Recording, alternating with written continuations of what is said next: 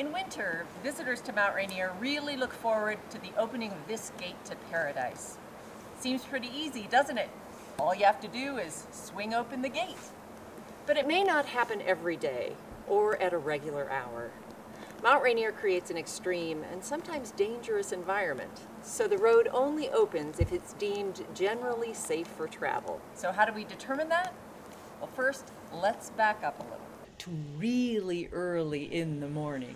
It's about 5 a.m. and the Mount Rainier road crew is just heading out for the day.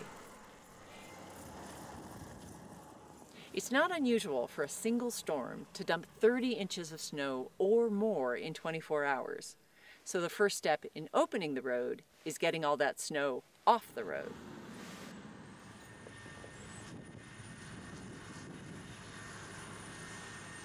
Remember, the road to paradise is not like other roads.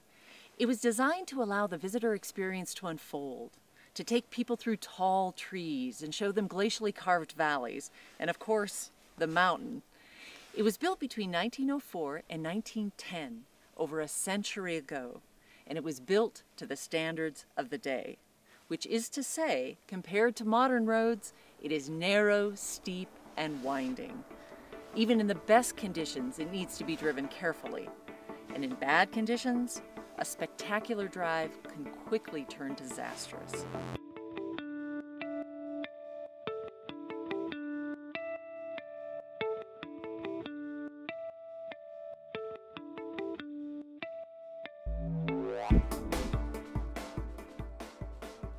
As you know, if Pacific Northwest weather isn't bringing snow to the park, it's sure to be bringing rain. Wet roads can be slippery all on their own, but at higher elevations, that rain means ice on the roadway. That ice, combined with snow and the steep, winding nature of the road, can make it a challenge to safely drive up and down the mountain. As a national park, we don't use any salt or chemicals on the road that may harm the vegetation or wildlife. Some ice on the roads is the norm, not the exception, which is why every visitor is required to carry tire chains in their vehicle. And that includes those with four-wheel or all-wheel drive vehicles. And you need to know how to use them.